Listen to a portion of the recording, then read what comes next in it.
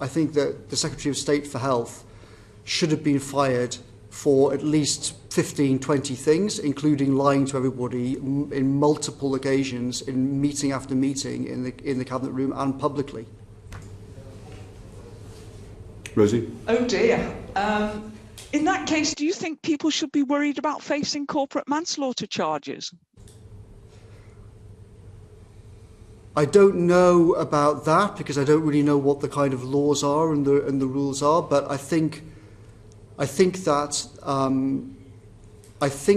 there is no doubt that many senior people were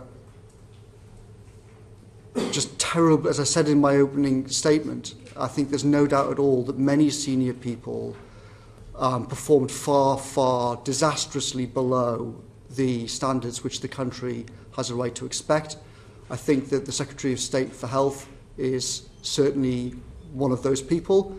I said repeatedly to the Prime Minister that he should be fired. So did the Cabinet Secretary. So did many other senior people.